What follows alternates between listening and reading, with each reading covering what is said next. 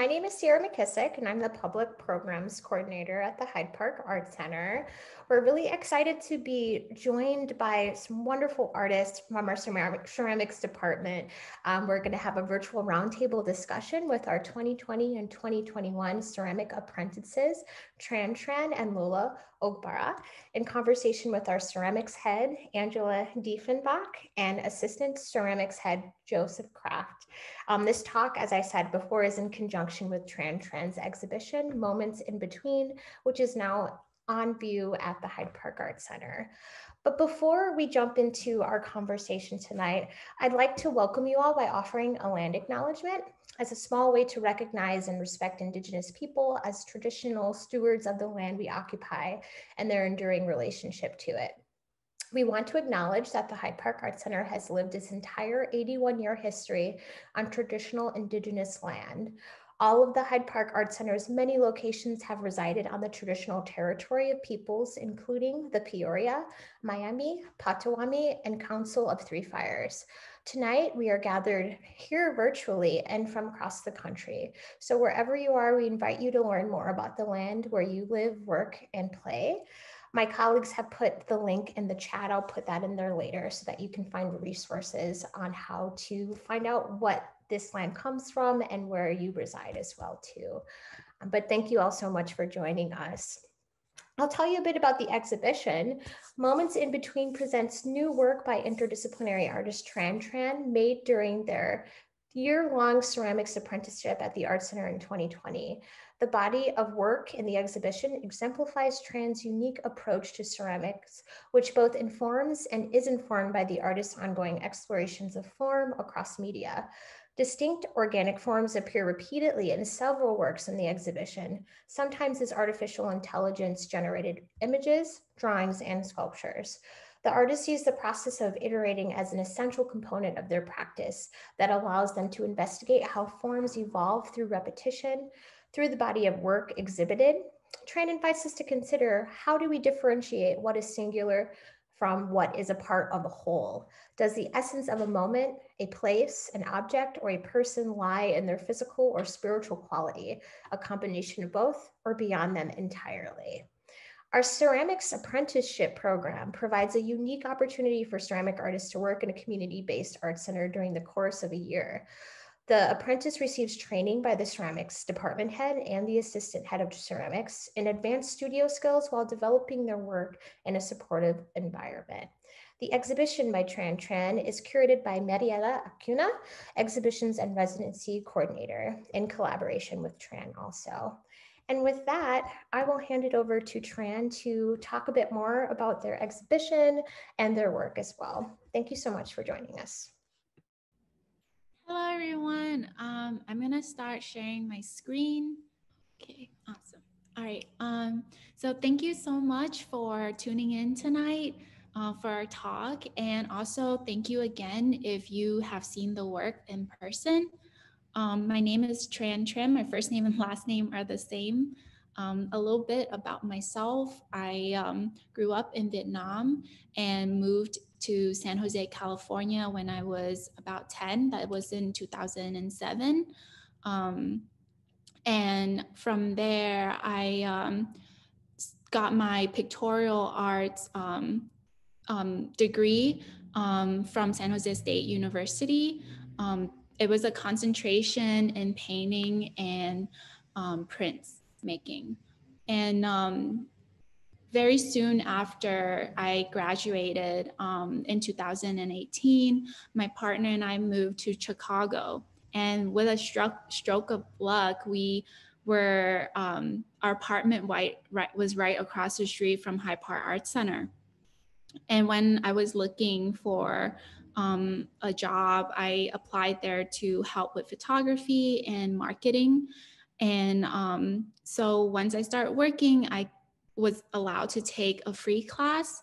And my first class that I took at Hyde Park Art Center was with Joe Kraft.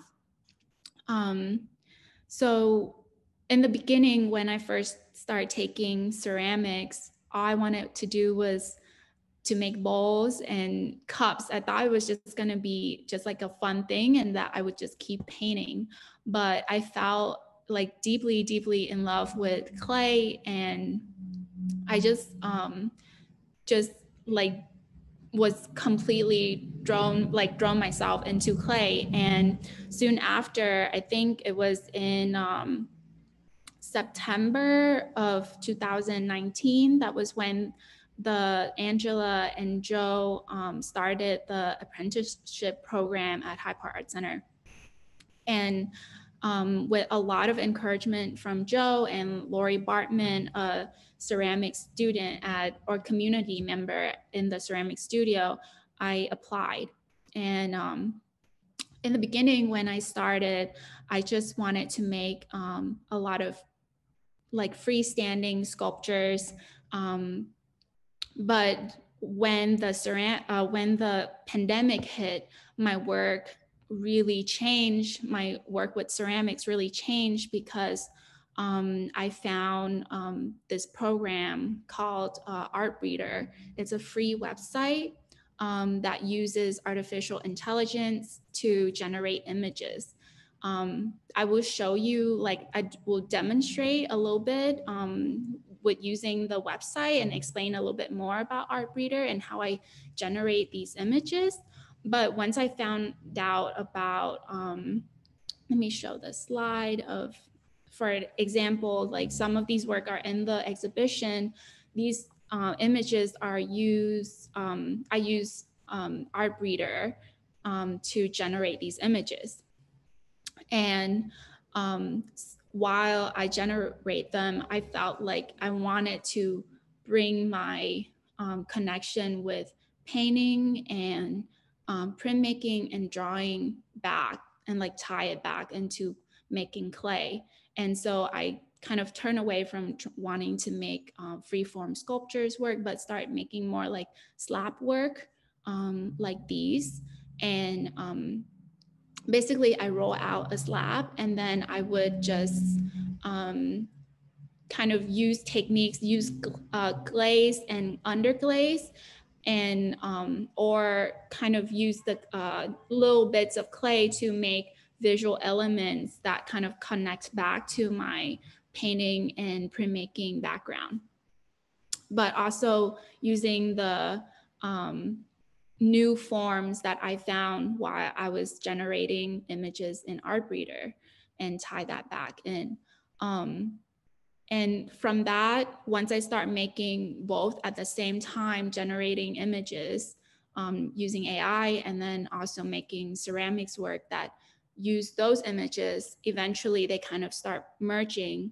And I wanted to just kind of blend them together so that I would iterate the forms I use in both. So while I'm generating AI images, I would try to look for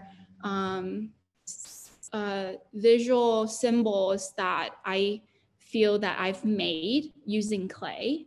And so it becomes kind of like a loop of symbols that keep like recycling and then changing.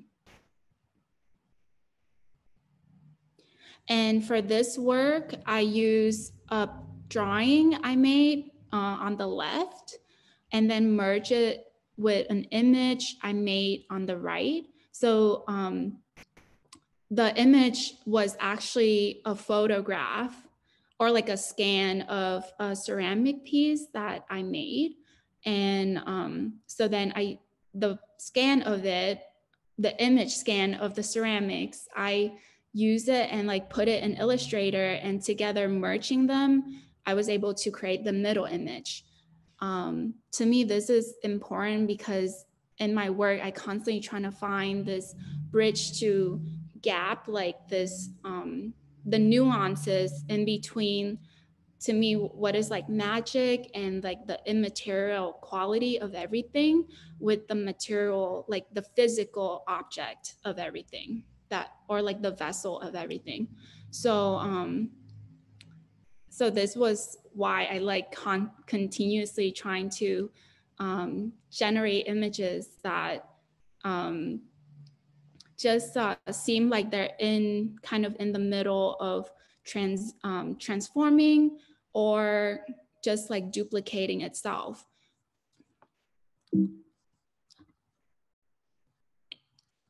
In the exhibition, all of the work are shown in like groupings, or some of them are shown in groupings and some of them are shown by themselves.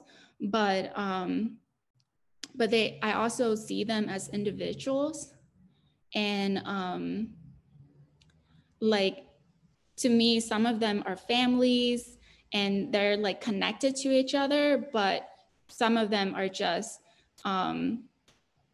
can be viewed by themselves.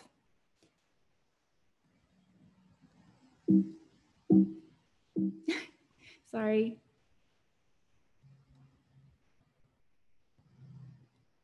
And I think with that, I'll just let Joe start. I don't know if Joe can hear me. I can hear you. Okay. Can you go to the, yeah, there we go. Thank you, Tran. That was a great insight into the work and also a little bit about the apprenticeship. And, you know, it's interesting to think about how the work changed because of the pandemic. And that kind of ties into like a little bit of my introduction. So my name is Joe Kraft. I'm the assistant head of ceramics at the Hyde Park Art Center.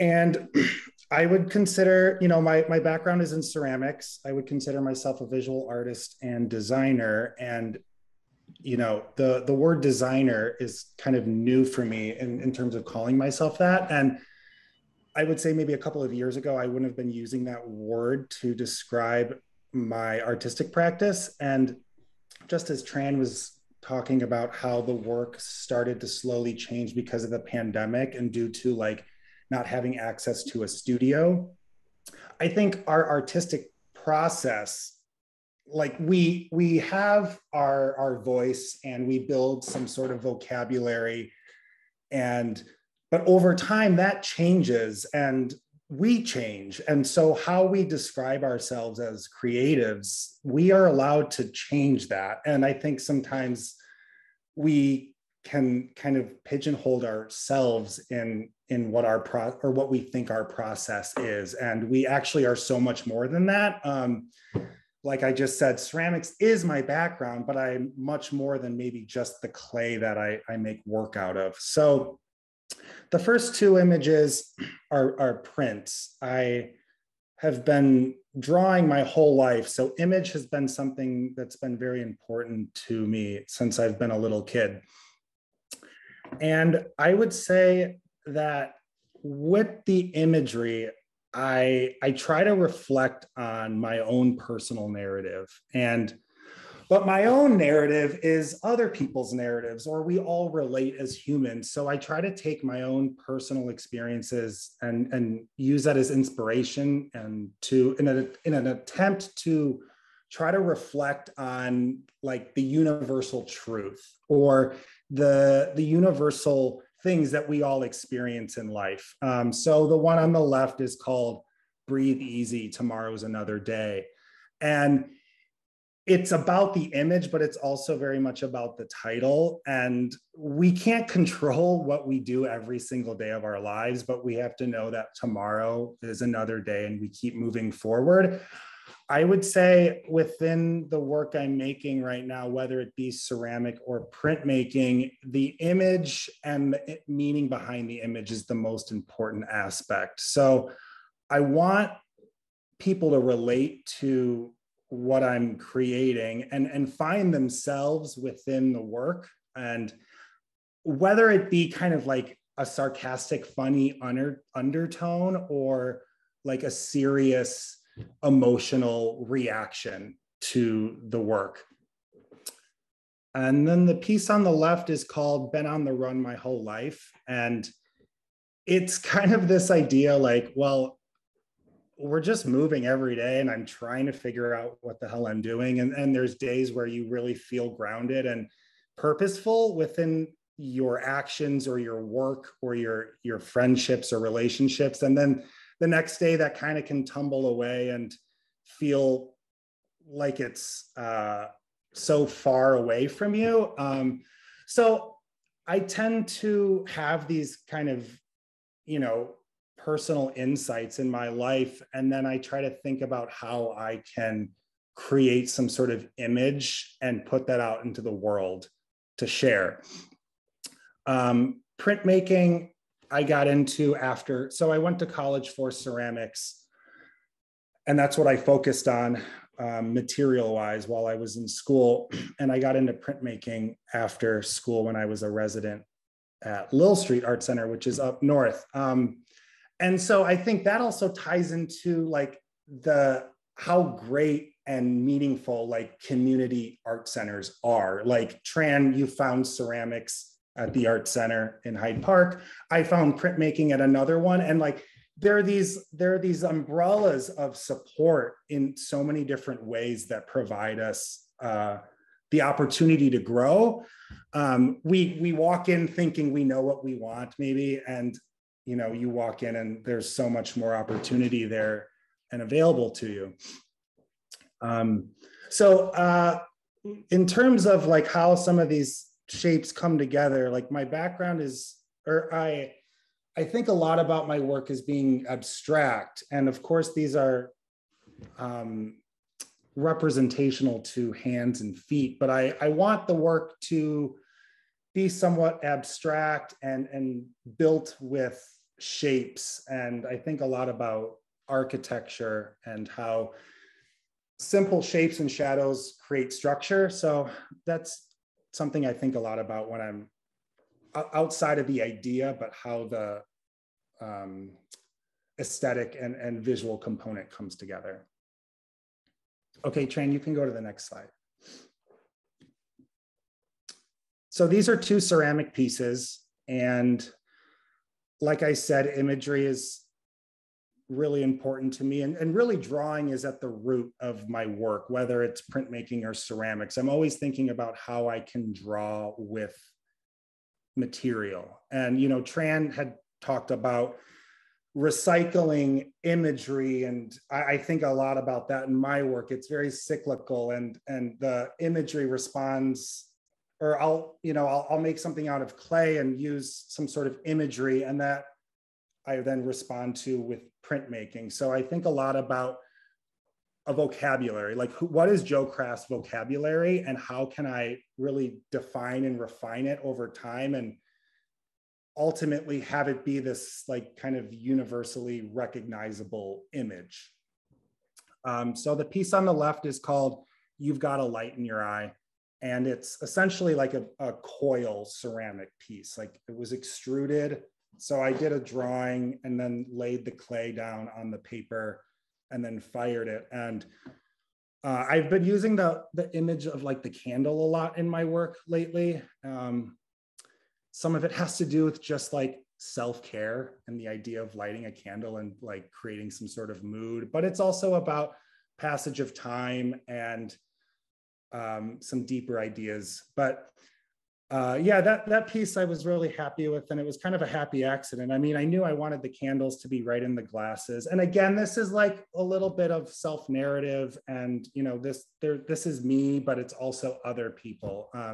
But yeah, when I lit the candles, like the eyes really glowed up, and I was like, oh, that's awesome. Happy accidents with, I mean, I think that's why we create, right? Like we want some sort of constant variable that we know is going to work, but then it's the happy accidents that really continue to drive us forward. You know, Tran, you even brought that up as you were laying out your show. You know, you'd seen the work for so long in the studio and then in the hallway, and that really got, that was an opportunity to really see the work in a new light. And then the piece on the right is like a large vase. I like to work really quick when I work in clay, which is very opposite of how I work in printmaking. So the vessels tend to be kind of quick and crude, and I love to show the pinch marks. And this piece also, again, talks about, or uses the vocabulary that I've built over time.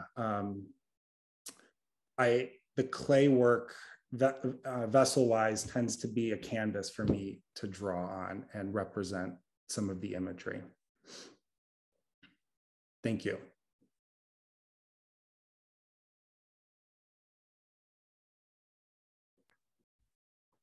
Thanks so much, Joe. That was really insightful. I would say I'm the opposite of Joe. I make my work really, really slowly. Though I do relate a lot to both what Tran and Joe were talking about with the passage of time.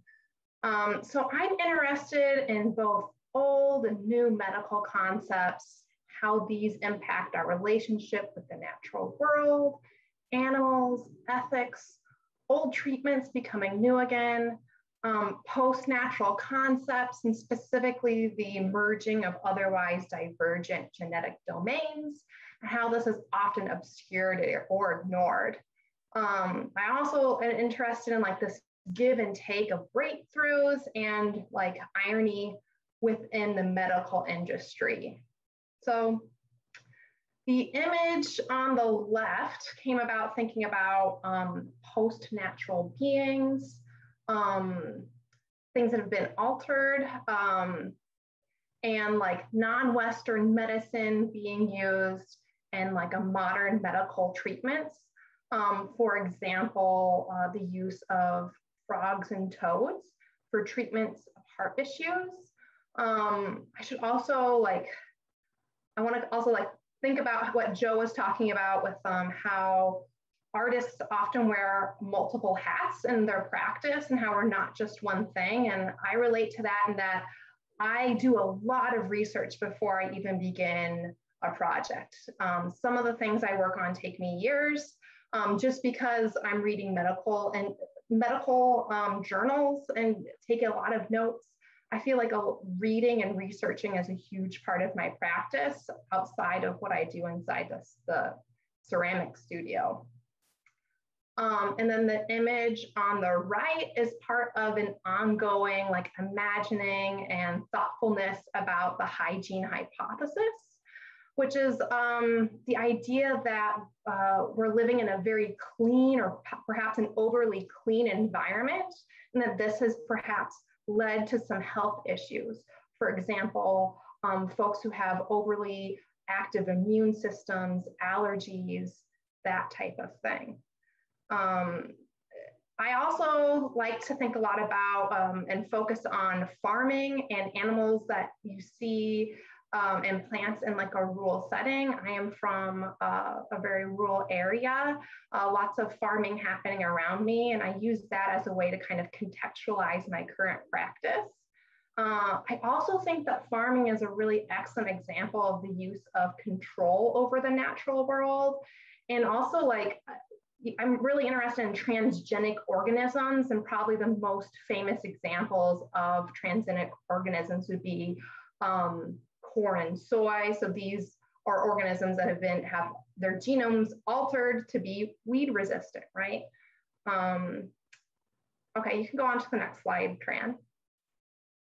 And then this piece is older, but I feel like it's become so much more relevant, and I feel like I understand it better now currently with the emergence of the COVID-19 pandemic. This piece is exploring the cyclical nature of medicine using the medical mask as an icon. So the image on the left, you see more of the typical surgical mask, and then the one on the right is showing a plague mask.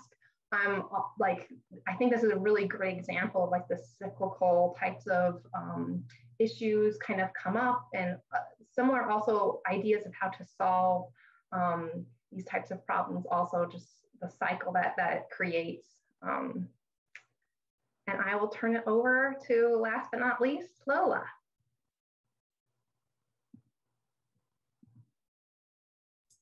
Hi. Okay, so my name is Lola Ogbara. I am an artist and cultural worker from Chicago, Illinois, and currently based here in the city as well. I work with an array of mediums, my primary medium being ceramic sculpture, which is accompanied by photography, sound, so many other things, in fiber arts. And so as an artist, my identity is based primarily in the intersections of Blackness, queerness, and womanhood. And so my practice becomes a way in which I process these circumstances that are situated within this identity, whether occurring in the past, present, or the future. And so a lot of the themes in my work kind of revolve around identity, gender, sexuality, and the body. And so I'm always kind of examining the tensions surrounding all of these themes. One of those tensions being hypervisibility and invisibility, as well as strength and fragility associated with identity, particularly Black feminine identity. And so using ceramic sculpture as well as photography and sound to form installations, I'm always exploring the implications surrounding the body, surrounding gender, and surrounding race, mostly in the context of racialized voyeurism. And so the body tends to come up in my work a lot. The body as well as the absence of the body. And I contemplate complexities of labor, pleasure, and desire as a search for due process, if you will. But through the materials that I'm using and the compositions that I choose to use, I'm primarily emphasizing on the connection between Western colonialization and how Black identities are able to see themselves in this world. And so a lot of the work that I'm currently doing in ceramic arts is in the form of vessels, not necessarily vases or objects of that sort, but vessels in which become, I guess, bodily or non-bodily in a sense. The image that you see on your screen currently is a photo of one of my newest works, A Bellow of Laughter, part 1. This has glazed stoneware on it, and the dimensions are seen on the screen as well. But this represents the direction I'm interested in going with ceramic works. Like Angela, a lot of the work starts with research and a lot of reading. And so with that being said, the new, I guess, direction I'm interested in heading towards involves kind of marriage of ceramics and sound art. And so thinking about sound, I'm also thinking about the work or the ceramic art that I'm creating as vessels for sound or instruments, if you will. And so with this, I'm creating kind of openings or cavity openings within the work itself to become sort of a speaker or an outlet for the sound to exit. I'm also thinking about how to construct these vessels in a way that makes that process easy or attainable in a sense. And so a lot of the work I'm doing at the Ceramic Apprenticeship at Hyde Park Art Center is surrounding that construction of the vessel and kind of deconstructing the ways I'm going about constructing the work. And so a lot of the references I'm using within the work is taken from literature, music, pop culture, as well as my own life and my more particularly my childlike references or my nostalgic references or my youth. And so with this work that you see on the screen, a bellow of my laughter enters the realm of otherness kind of projected from,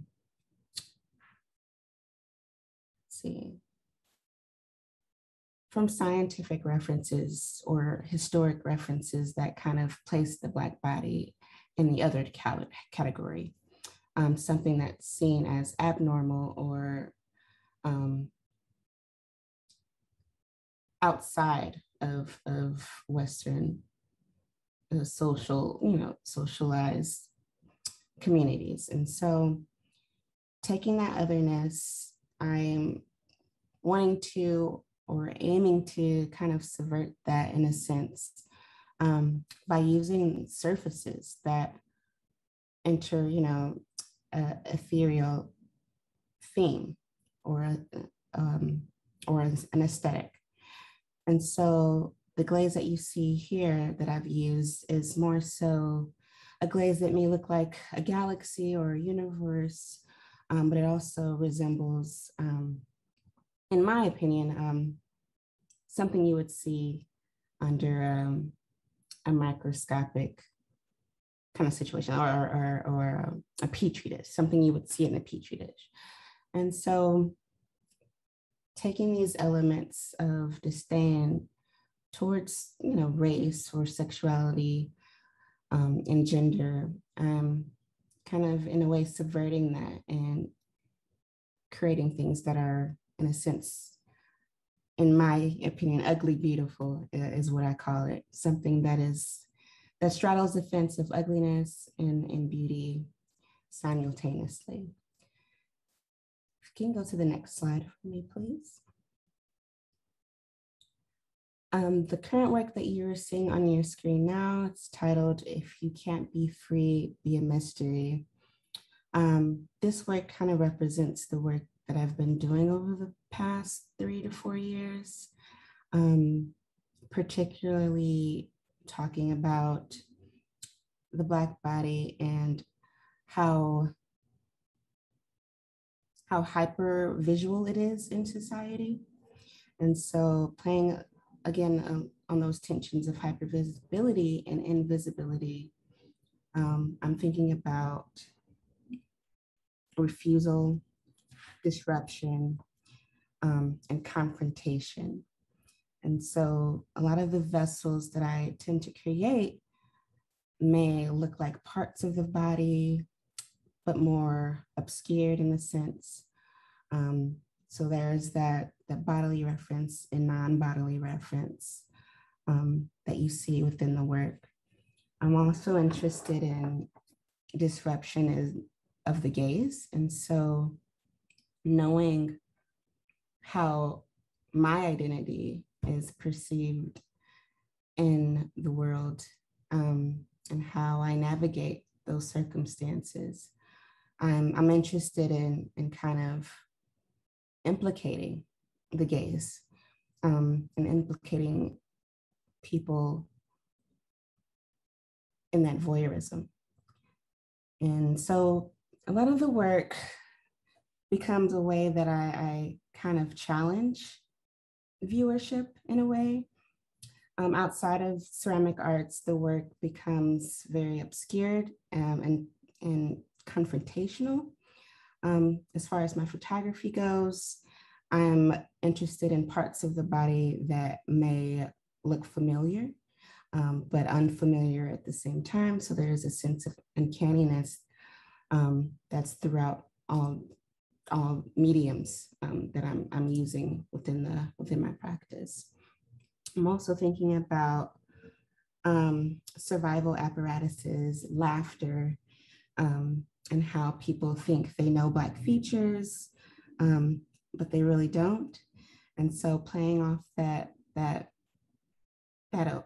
fake awareness, in a sense, I'm always kind of challenging the viewer to, or maybe an invitation to look a bit deeper within the work.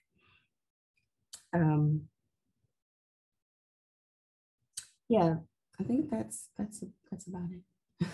Thank you everyone for sharing about your practices. I think now we're going to jump into some conversation around the ceramics apprenticeship and the overlaps between your work and your practices as well.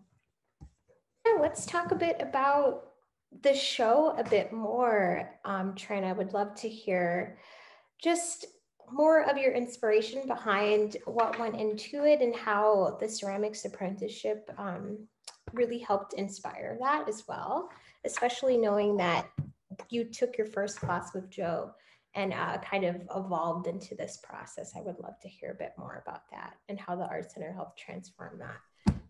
Yeah, thank you, Sierra.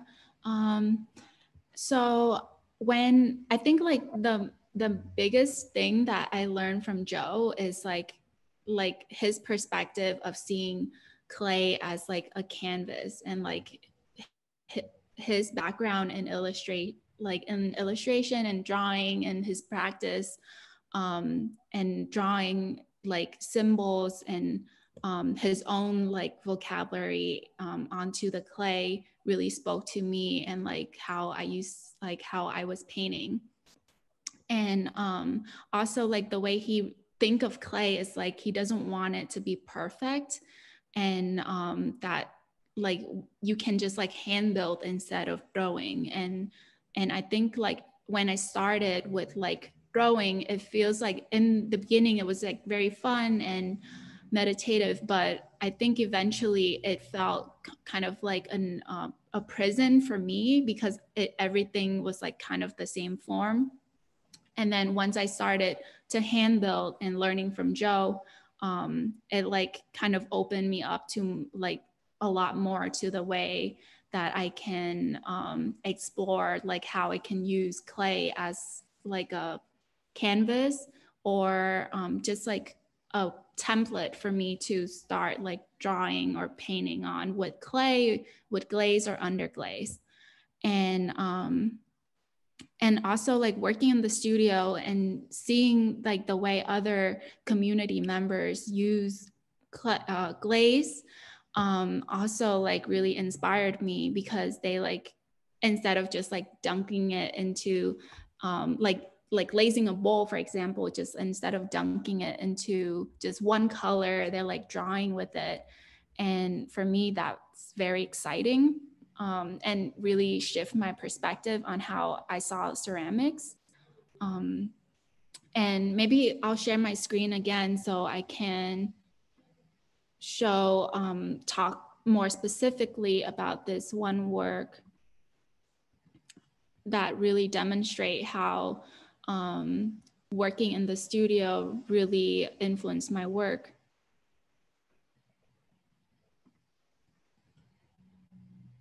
So the work on the right here, Rhythm of a Puddle, there was a community member and teacher, Cheryl. She makes this clay called Green to Black. And we kind of also like nicknamed it Cheryl's Glaze, but it has these like nuances, like depending on the firing and just how thick the thickness of it and where you place it in the kiln, it creates like these like very strange nuances. It can be orange, it can be deep, like shiny black, or it can be like green. And it was like the glaze that I was really searching, like the effects that I was really searching for a while. And it wasn't until like we started like making the glaze chart in the studio that I realized the range that it has, and like start using it in my work. So a lot of these work, I can't imagine how they would be without being in a shared studio space. And yeah, it's just a huge influence on my work. And then also I forgot who it was that showed me this like drawing pen, like a drawing tool that sucks up glaze and then you draw with it. And it really changed the way I use glaze, like too, because I start using it and like drawing with it more, all these asemic forms that it was like a lot harder to use with brush. And that tool allowed me a lot of freedom to like use glaze in a way that I previously used paintings. So yeah, like I think whenever I look at my work, especially looking at up on the gallery wall, like I think about like the influences of like each community members, like how that really changed my work. And yeah, I'm just like very grateful to be in this space and with everyone and like learning from everyone. So yeah, I kind of forgot what the full question was. So let me know if I didn't get to answer it completely. I have a question to kind of tack on to what Sierra had asked, and also Tran, what you had just talked about. So, you know, we've been talking about how ceramics in general is a very community-based material. That is why, like, when at art centers, ceramics tends to be this really popular material to work in, because it does require a group of people to really make it happen. So I was wondering, what has learning from others and also being a leader in the studio taught you? Because over time, you went from a student to being the apprentice and a monitor. So you took on a role of a leader in the studio as well. So I'm curious to know what that has taught you. Not only have you learned from people, but people have learned from you. I think it's so strange, but like I so rarely see myself as a leader that like even when I got the role of the apprentice, I still felt like I was just, when I'm talking to community members or they came to me for questions about the space and how to make something or use the glaze, I still felt like they're just like, because I started out as a student and I learned with everyone in the space. So then I still just felt like they were my friend, and I just like communicated with them. And I feel like the way I communicated, it's like kind of like became more of like a conversation. And I also learned from Angela and you, like the way you guys communicate, it always feel like you guys weren't like really teachers, but you guys just like are friends with the student. And somehow I feel like that just make it, it's just like a conversation all the time of just like, hey, like, oh, like we're sharing things and we're sharing like all these knowledge we know about clay and glaze. And it's like a conversation that gets you excited. And instead of just feeling like, oh, I'm talking to someone to like teach them or something. And like, they feel like, okay, I receive information, and like, it's less of a conversation, but it's like constantly just like, oh, like I'm excited about this. Like, do you see this? Like, can like this, the way this glaze like affect the like during this firing, and then they like, oh, how about this? And like, what if we use this in combination together? So I think that's like the most exciting thing that I've learned.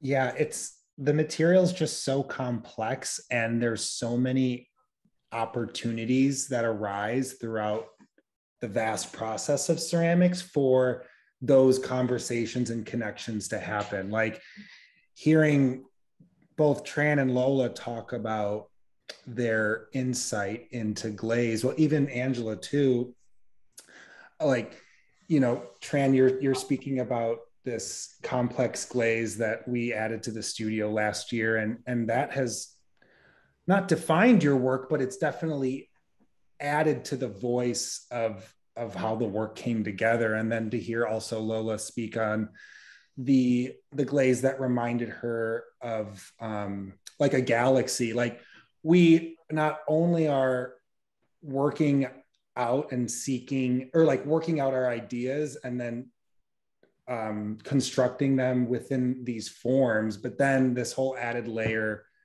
after that is how we finish the work. And that is complex. Like, that is a complex process. So I think that's what's so great about community, is because you can really kind of tap in and articulate these little ideas all along the way, because it's really hard to do it all on your own. Yeah.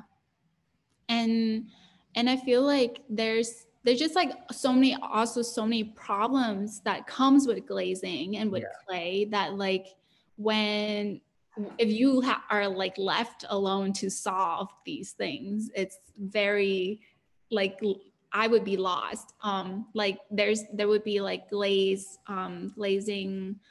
issues like that happened to one of my P's, and I had no idea what was going on. And I feel like I wouldn't have known like where to look if like Angela wasn't teaching a glaze class, and then I could just ask Angela like, what's going on with this piece.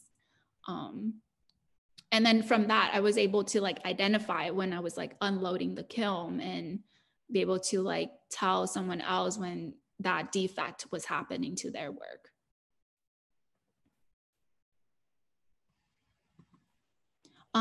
Maybe I should talk a little bit about how I generate these AI images, because while I was putting up the show, some people were asking me, and I said I would do a demonstration, but let me know if that's something everyone would be interested in.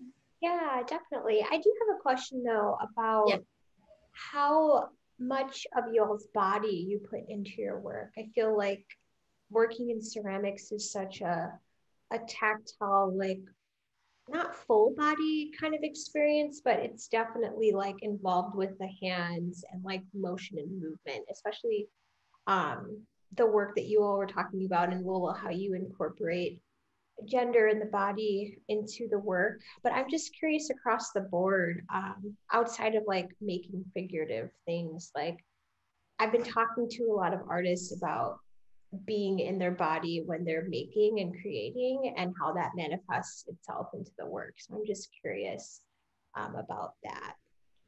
Lola, you want to go first, or? Sure. The body for me, it's I don't know, it's something that happens quite naturally. And maybe because I'm always thinking about, I guess, myself in relation to the people who've made me. And so when I'm creating works of any kind and I'm thinking about the body, I'm also thinking about my ancestors, and I'm thinking about my grandmother, my mother, and my great grandmother and my aunts, and they enter the work as well. And so a lot of the forms that you see have very much so a sense of access flash, or a sense of corpulence added to it. And I think that just comes from my nostalgic kind of recollection of being near my family and being with my family, as a kid, and having my grandmother scoop me up in her arms, or whether I'm sitting in her lap and she's doing my hair, or what have you. I'm always thinking about these moments, and so I'm thinking about the closeness that comes with that. And so the body, and as well as gender, as well as sexuality, is something that happens quite naturally within the work. And not often do I sit to think about, I'm just working. So when I'm working with ceramic arts, it becomes an intuitive process. I like to think that I'm a vessel myself, for whatever feels like needs to be here in this life, whatever feels like, needs to be presented. I'm just a vessel for that to come through. Yeah. I definitely relate to the idea of intuitiveness when it comes to working with clay, because it is so responsive to our touch. And like I was saying earlier, with the vessels that I make, I tend to work pretty quickly and fast. And I want to see the work be created pretty quickly and live in that moment where it can kind of move and collapse, and know that I don't have really full control over what I'm doing. But at the same time, I know fully well, like I do have control, and I like to live in that moment of working very quickly. And, you know, like I just said, like clay is so malleable and responsive to our touch. Like it talks right back to us. I mean, I guess art in general can do that, but clay, because of its tactile nature, lets you live in that moment of constructing. Yeah, I like also want to echo that, and like that whenever I'm making like a slab or just like building like elements, like visual elements onto a slab, it feels like, oh, sorry. I don't know how to go back. But every time I'm like working and like trying to build visual elements on a slab, or just trying to make the slab like stable and make sure that it can hold the firings, because like slabs tend to crack, like Joe taught me. I feel like I have to like hammer it out and just like feel like every time I'm like making a slab, I feel like I'm channeling, there's like a funnel that I have to like channel my whole presence into like being there and making sure like just like hammer it and just like pound it. So it's like a very full body and mind experience, and just to make sure that there's no bubbles, and or just like make sure that it has all these like tactile quality of my palm. And I don't know, something about it is very rewarding for me. It's almost like a workout. But yeah, it's definitely, once I'm done making a slab, I have to like take a break, because it's just like exhausts me. Yeah, it's also painful sometimes. I'm like, why do I do this to myself? I mean, really, like in terms of looking at the scale of the slabs or any of the work that any of us showed today or this evening, scale, I mean, just working with the material, you can work very intimately and small, but as soon as it starts to grow, like on a physical level, it wears you out. And I mean, there is that like precious moment when you're like really body to bottle, like that bodily experience where the work can get big enough where it does reflect your own scale, and there's something that's really beautiful about that. But on the other side, it wears you out. Yeah, to piggyback on what Joe was saying, is like sometimes I feel like my body is my limitation. I always want to try to be independent in the studio whenever I can. And when I can't move something by myself anymore, becomes problematic. A lot of times I like to move pieces by giving it a big bear hug once they get big enough. And I feel like that's definitely a very bodily experience. The other thing I think is so poignant about your question is that in ceramics, the clay that we use, we call all the different clays are different, or we call them clay bodies. We also use the language of the body to discuss any type of ceramic form, in particular functional ware. So we have a lip on a bottle, a shoulder, a belly, a foot. It's all very bodily. I think that it's almost impossible to get away from the body when we're working with clay. And it is a very physical experience. I mean, although we're not chopping wood to load kilns, you have to physically reach inside of the kilns. Sometimes you don't have quite long enough arms, and you're really pushing your body sometimes in order to do just what you need to do to get done. I am sore sometimes when I get home. Sometimes my workout routine is me trying to make sure that I'm strong enough to lift really heavy shelves or to reach something over, because the worst thing you can ever do is accidentally break someone's work because you weren't strong enough to move it correctly.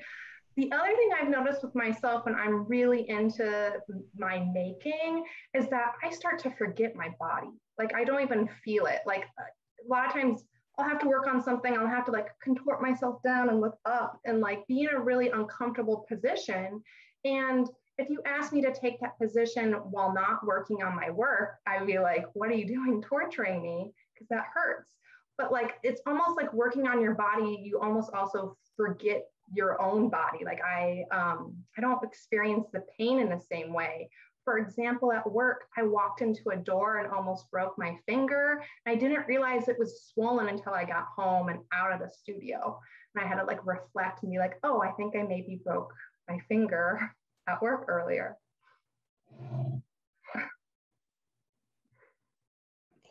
Yeah, thank you for sharing that. I think also the titles and names that you use are so related to the body too. And I'm curious, you were about to talk about how AI influences your work, which is so separate from the body also, Tran, how that informs the work also.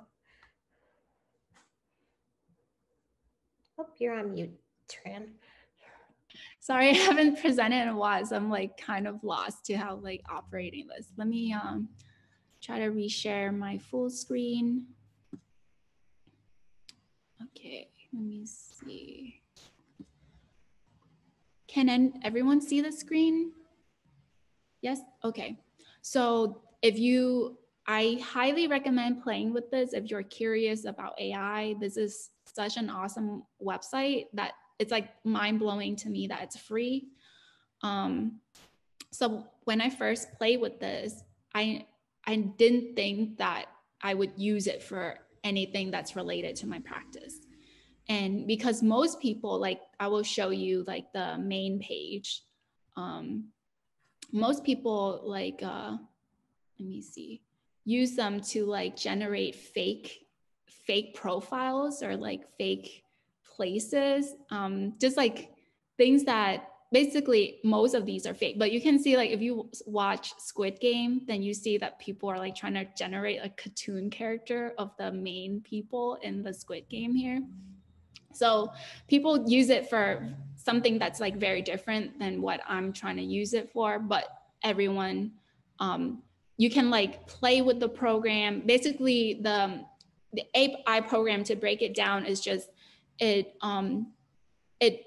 someone feeds a set of images into it, and then it learns the pattern of those images. And for example, you feed in 100 pictures of clouds, and it reads the like qualities or characteristics of what makes an image looks like clouds, and then it can generate its own like set of images that would make like clouds that were not taken in real life but would be very believable. But Artbreeder, it used many of those traits, and it combines into one image. So I can show you my profile where I generated. These are a lot of the images I generate, and sometimes I spend like hours, days just generating and breeding images together to make something like, to go and to find a pocket that really speak to my aesthetic and my work, and makes me feel like it's connecting back to my ceramics work or whatever the interest I'm exploring. So for example, my own old work, you can see that it has like more like recognizable qualities, like their eyes and nucleuses and faces. And as I keep generating those images, it becomes more and more like merged and blurred, and the quality becomes more distinct, like of the aesthetic becomes more distinct. And any of these images, for example, these are my new set of images that I'm exploring. Like my ceramics work, something that I tend to use a lot in my work is this, these symbols that seems to be transforming, or that looks like in their transformation, they look like their languages, or their writings. So in that I've been exploring like how to make kind of just like constantly breeding these images together to create like patterns that looks like writing. And for example, right here, you can read that the genes of each image is like random things like prayer rug, ice bears, potter wheel. That's like the first time I noticed that. But so like, for example, here, let me adjust the knobs so you can see how much that changes. And sometimes it's just like, I spend hours just like adjusting those things and try to like kind of intuitively find out like how, like what those things act, like what the visual changes those things actually affect. And like sometimes it's toilet seat, but these, yeah, like you can play a lot with the this program. And usually the images that I generate are super low quality. You can see how blurry they are. The ones that are in the exhibition right now, I actually have to download them, put them through another program that's also AI. But in that program, it blows up the quality. It kind of enhance the quality of the image. And then I go into it with Photoshop and like add grain to it so that it builds up the digital or like the image quality a little bit more. So that's why a lot of the work in the exhibition you can see are able to be printed in a bigger size. I don't know if anyone has any question right now regarding this. Let me know and then I can go into it more, because I can just stay on this all day, or like I don't know which way to like direct you. So I have a question. I think you did speak about this at the beginning, but the AI work definitely has influenced like a lot of some of the mark making that you've been doing on the clay. Yeah. So I wonder then, is that clay, is the response in clay then responding back into the AI, or have you been finding that the AI as the inspiration for the clay work? I think basically it started with me making like certain clay work, and then I was already interested in like the motifs that I tend to be drawn to are these symbols that kind of play around with the nuances between the magic or immaterial quality or the physicalness of an object. So I'm just trying to find all these visual elements that would kind of generate this feeling that like something is in a transition between the physicalness and the immaterialness of itself. So so I started drawing those symbols, and when I start generating that, and I found out that I could like go deeper and deeper into a photo or image and generate it so that it becomes more similar to what I want, then I keep doing that, and then I start pulling elements that is generated from that and put it into ceramics. But while I'm generating, again, like generating AI images, I kind of like try to like push these knobs and buttons and just try to pull it back into something that reminds me of clay and ceramics, and then just kind of keep that loop going. Let me try to find something that kind of respond more to my clay work, like certain shapes that seems to be in between of like transforming into something else completely. Like you can't quite tell what they are, but you feel like it's like familiar. And I think I try to put those shapes back into clay. Like for example, for example, like in here, this work right here, I like add those certain like little pockets of clay into it that kind of emulate the feeling as if something is also like transforming or moving between two forms.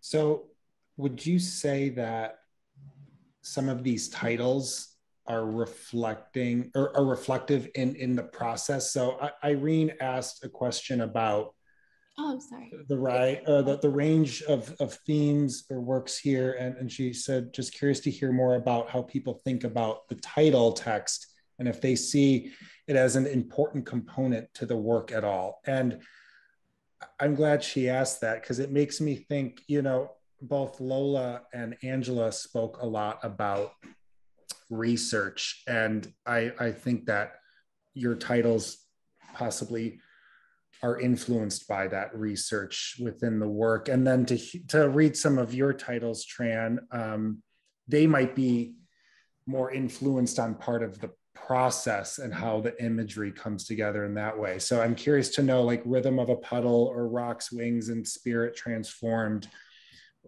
what influenced those titles? For example, for Rock's Wings and Spirit Transform, I started with this rock my friend gave me, and then I made the imprint right here in the middle. And then from that imprint, I started making other shapes that kind of emulate that imprint. And so to me, it's kind of this feeling of like something is very physical, but then it becomes something else completely undergoing this process.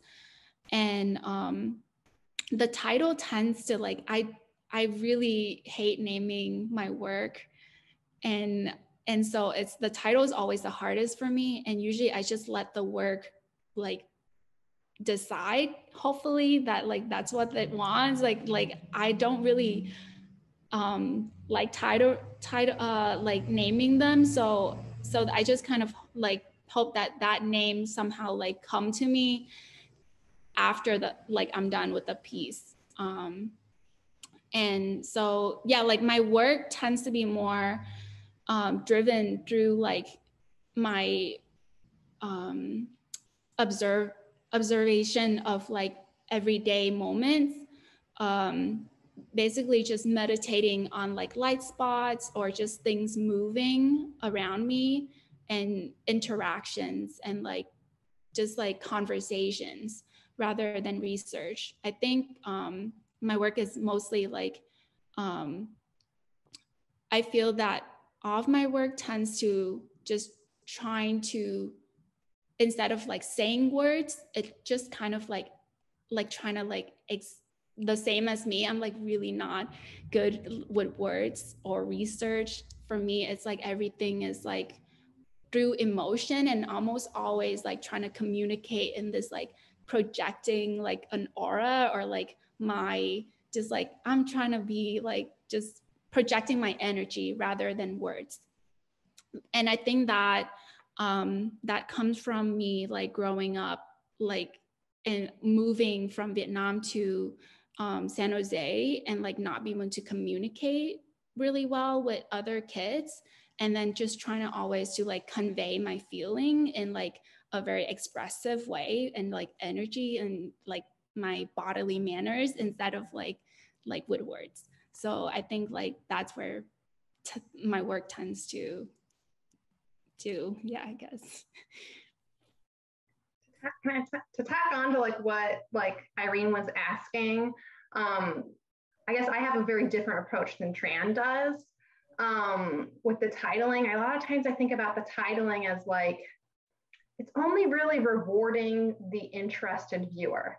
And like how many people actually look at the title cards or I don't think very many, right? So I always like try to make it be like a special little like hint at what the work might be.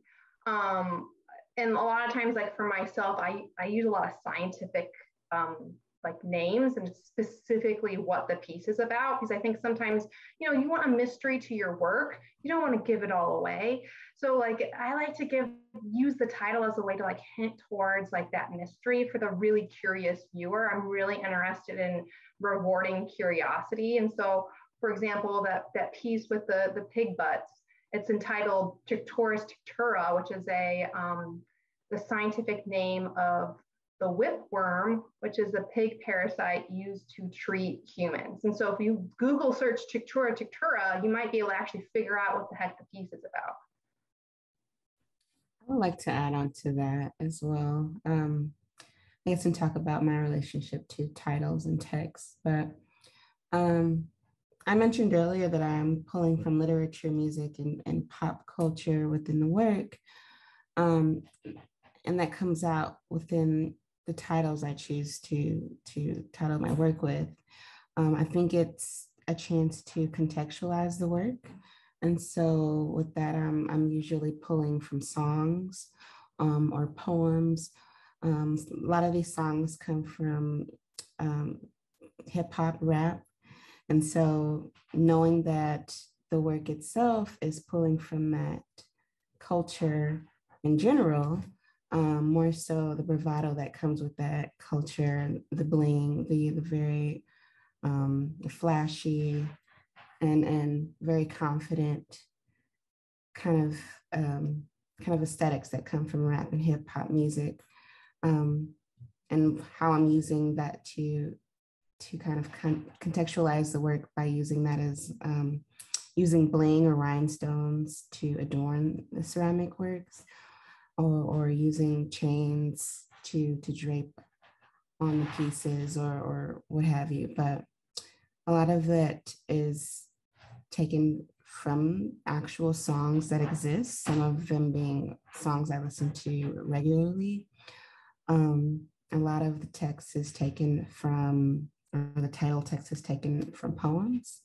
I think the image that I showed, if you can't be free, be a mystery, is a line from a poem by Rita Dove, in which I used, and it made sense to use because the mystery within the work itself and the I guess the content in which the subject matter in which I'm talking about.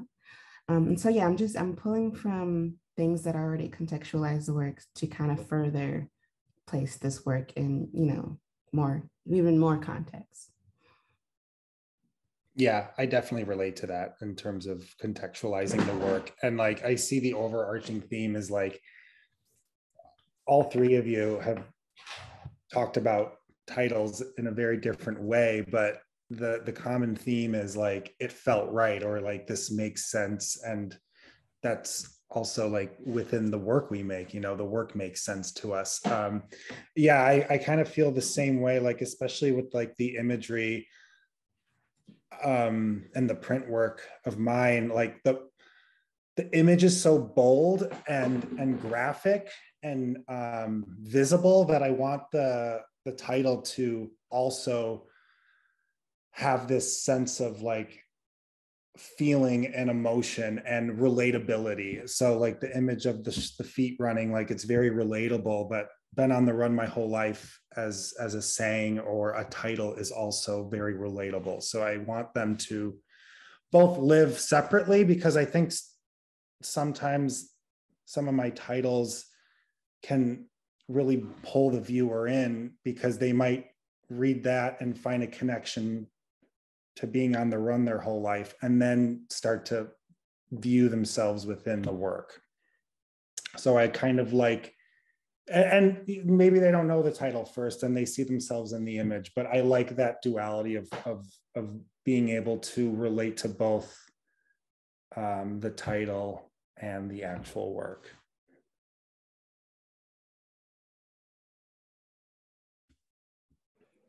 Yeah, thank you, Irene, for that question. It was super generative. It looks like we have about maybe like 10 minutes, 9 minutes left. Does anyone else in the audience have any questions? Feel free to ask. Definitely would love some feedback from anyone if you'd like to share. Otherwise, I would love to hear about your experience working together in this ceramics department. It is very close-knit at the Hyde Park Art Center. And I think what's been interesting about Tran show overlapping with Lola's apprenticeship, you all were able to kind of communicate in a different way because the show got pushed back due to the pandemic and whatnot. So yeah, I would just love to hear any closing reflections you all have. Yeah.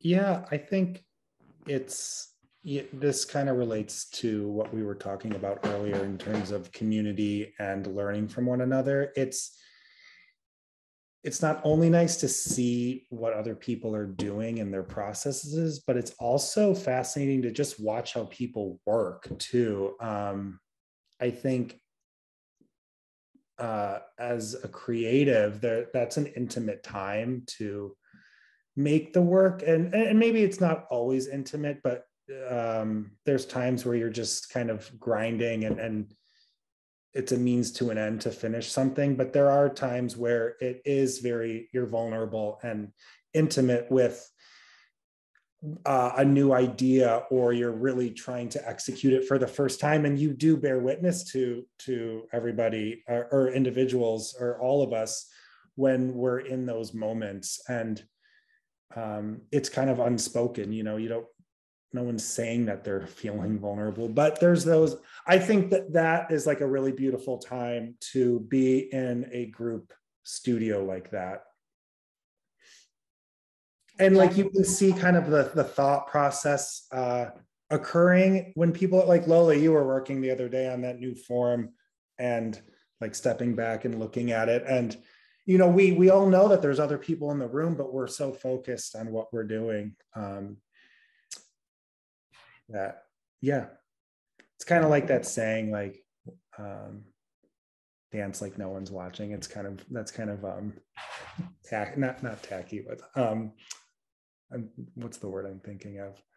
Anyway, yeah, you're in a moment and people are around to bear witness. And I think that's great. I think it's interesting working in a communal setting. I think you become more aware of yourself, and then of course more aware of others and how other people are working and what they are interested in. I know for me, I think maybe Tran said it the other day that I work very fast.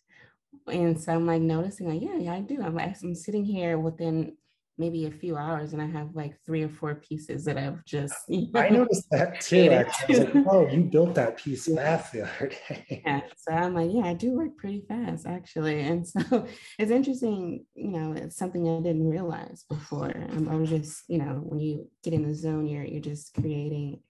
But when, you're part of a community, then again, you notice things about yourself and as well as the people around you. And the people that work out of the Hyde Park Art Center are very, very talented. And they have these lives outside of clay that you kind of don't know until you end up talking to someone and you don't realize, oh, this person's a doctor, or this person's retired, or this person is in school right now. And so it was interesting to kind of not only get to know the work, and I know for me, being an apprentice and handling the work before I even see who's made it has been an interesting process as well. And sort of like this guessing game. But yeah, it's an interesting process. Very, very rewarding, to say the least.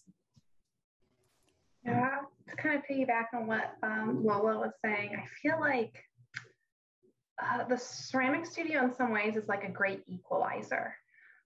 It doesn't matter who you are, but you're going to struggle to center your first piece of clay on the wheel. It doesn't matter how old you are, how young you are, how much money you have, what your background is. And I think that part of that is the charm. Not that yourself or like your history doesn't matter, because it certainly does, but like when you're in the ceramic studio, like you're there to make work and everyone wants to see what you're working on. and solve problems and bounce ideas off of one another.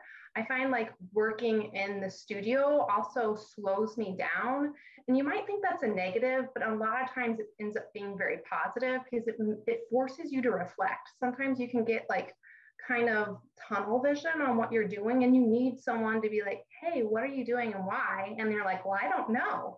So sometimes those interactions can be really fruitful. I also want to say, someone mentioned something about the intergenerationalness of the studio, because we have very young and very old people. Some of the most inspiring artists for me are the kids. They make some really good work. And sometimes I'm thinking like, what am I even doing? I've been doing all this studying, and here this 5-year-old's got this killer chicken that he just made. So that's my reflection on being in like the shared studio space. Yeah, and I feel like also like everyone always like checking in on each other, and just like if like people notice when you're like doubting yourself, and they're just like, hey, like can I help you through this? Like talk to me, you know, like, and it's nice. It's like nice to just like have a moment of doubt and just like someone's just like, oh, you're just overthinking it. Just do it. Just do it. Like there's so many times I'm in the studio, I'm just like, I don't know. Maybe I'll trash this piece. And then someone's just like, no, just keep going. Just keep going. Like, and it's really nice. Like something about that is there's someone always like pushing you and just checking on you and like encouraging you to keep going. Yeah. And I see Nate asked a question about the future of AI and how that would impact my work. Or no, luckily he just asked how AI would impact my work, because I won't be able to explain what would happen in the future of AI. So I think I will definitely keep going and explore more and just keep generating more AI work, and somehow try to like even more ceramics and AI even more together, and like just have more of like nuances between the two playing with each other. And Nate also asked, how do you think AI will most benefit future artists? I feel like it's a way to like kind of get you just like stop overthinking things sometimes. Like you just get to like play with all these images, and then you kind of like sketches. They're like sketches, and then you get to like decide, okay, like this is the thing I want to select from this and put into my work and learn from it and build on it. Instead of like I don't know, like overthinking and like trying to make one thing very perfectly. You get to like explore all these different, like multiple avenues at once, and like so quick. So I think it will push people to I don't know, just play more, I guess. Like I think that's exciting. Yeah. Well, thank you so much, Tran, for answering that question about the future of arts as well. And thank you all so much for sharing about your practice and also talking amongst each other about the ceramics department and the apprenticeship. If you haven't been to the Art Center yet to see the exhibition by Tran Tran, it is on view through November 24th. And we do have our hours listed on our website. So do make sure that you come and check it out in our Cleve Carney gallery, and the beautiful black walls that are prepared or painted to complement the work as well. Definitely also Lola has work up right now also at Arts in Public Life. Do check that out as well too. She's also in residence there. And we do have a couple of events coming up soon. We have our Center Sundays on November 7th from 1 to 5 p.m. Rotten Grow, featuring hands-on artist workshops and tastings on growing and preserving and accessing food. We'll have workshops from Erica Dudley and our visiting international artist, Birmet Buraveda. And we also have an empty bowls event following, where our ceramics department graciously helped us make numbers and numbers of bowls so that we could help raise funds to give groceries to those in need, centered around our Lawn to Azan exhibition, Future Fossil Sum, and that's also November 7th from 3 to 5. Bowls will be available for purchase for $25 to $50, and we're going to have some amazing soups from Detroit-based chef, activist, and artist Ben Hall. So definitely check that out. Those are on our website, and we hope to see you at the Art Center soon. Thank you all so much. Have a great evening. Bye. Thank you, Sierra. Thank you all. Thank you, Sierra. Thank you, everybody, for coming. Cheers. Thanks, everyone. Thank you, everyone. Take care. Take care.